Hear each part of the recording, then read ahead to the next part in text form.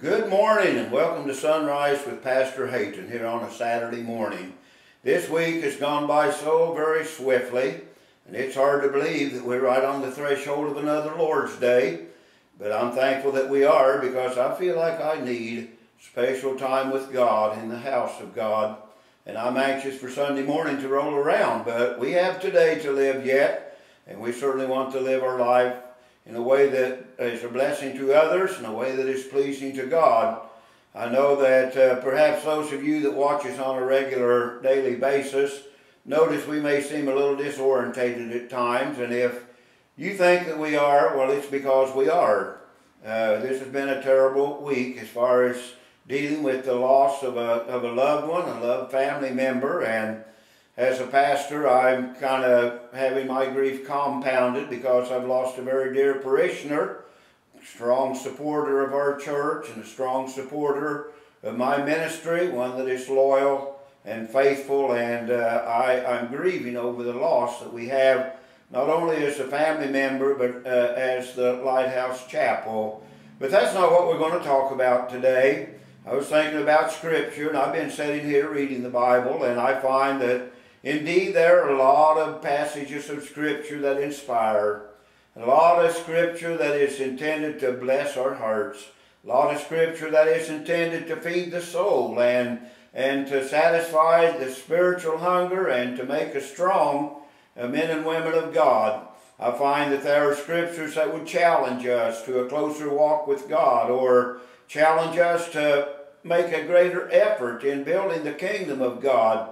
I just find all kinds of Scripture in the Bible, and some of it inspires, some of it blesses, some of it encourages, some of it strengthens and nourishes, but you know, some of it is just a little bit scary to me as well. And when I come to those scary parts, I want to pay special attention to them. Jesus was saying over in the Gospel of Matthew here that that not everyone that saith unto me, Lord, Lord, shall enter into the kingdom of heaven, but he that doeth the will of my Father which is in heaven. And he goes on to say that many will say to me in that day, Lord, Lord, have we not prophesied in thy name? And in thy name have cast out devils, and in thy name done many wonderful works?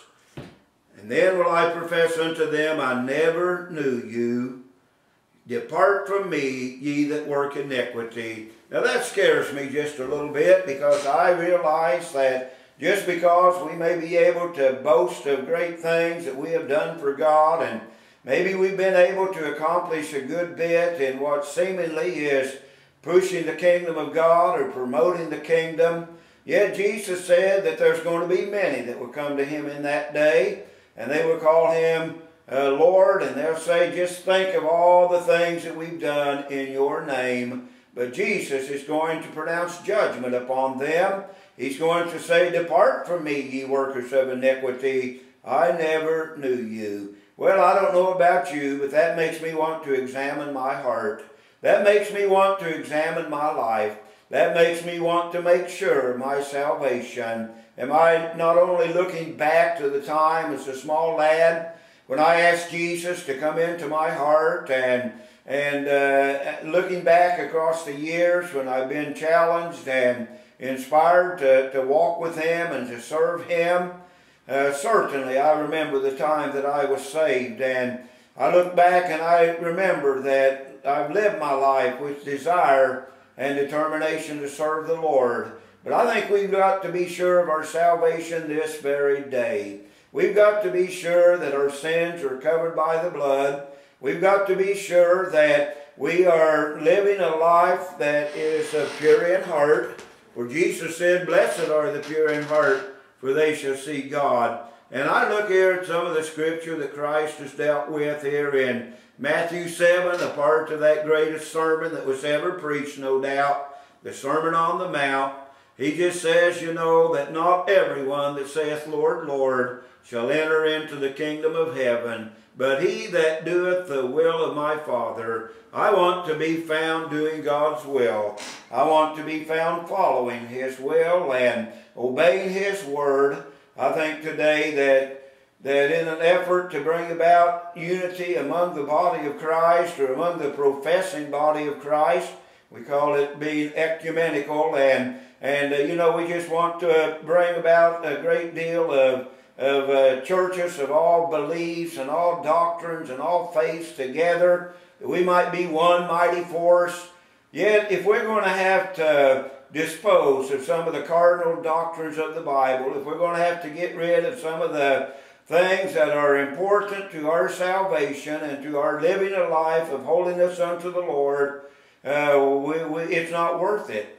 If we're going to have to accept that which is new, that which is strange, that which many of the false prophets are proclamating today, it's not worth it. I don't know that I'll ever preach any more than what I am right now, and I don't know that I'll ever really be able to boast of doing a great deal for God, but I do know that I want to not be one of those that hears the words, "Depart from me, ye workers of iniquity, I never knew you." I want to be sure that I'm doing the will of the Father by being obedient to His Word, following His ways to the very best of my ability. Not everyone that saith, "Lord, Lord," will enter into the kingdom of heaven.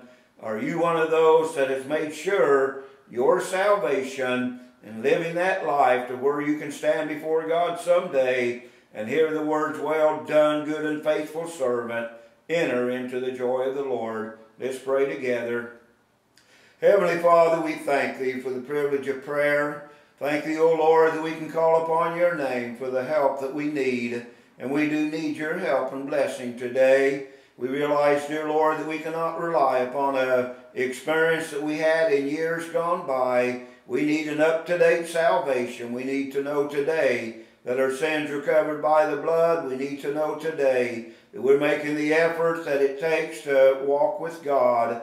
Lord, I know that many people believe that grace covers everything, but Thou hast still placed some demands upon us. Thou hast still given us some commands, and Lord, we want to be faithful to the demands of the gospel, and we want to be faithful to obey the commands that Thou dost give. So help us, Lord, in every way that we need help, that we might be pleasing unto God.